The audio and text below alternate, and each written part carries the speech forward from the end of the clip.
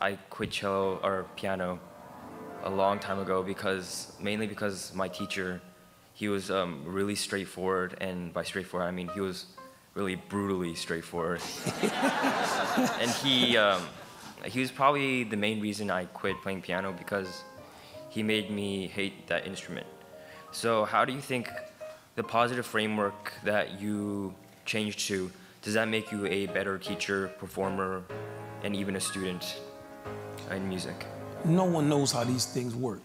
Okay, that was your experience. You take another kid right next to you, could have a teacher that picked on them and they could say, I'm gonna show them, I'm gonna play better than them. We do the best we can.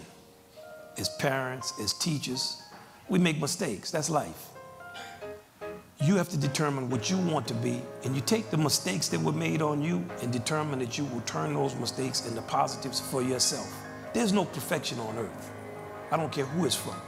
Your teacher made a mistake with you. I apologize for that teacher. But it's up to you to take that experience and turn it into what you want it to be for yourself. The piano doesn't care about you or your teacher. Do you understand what I'm saying?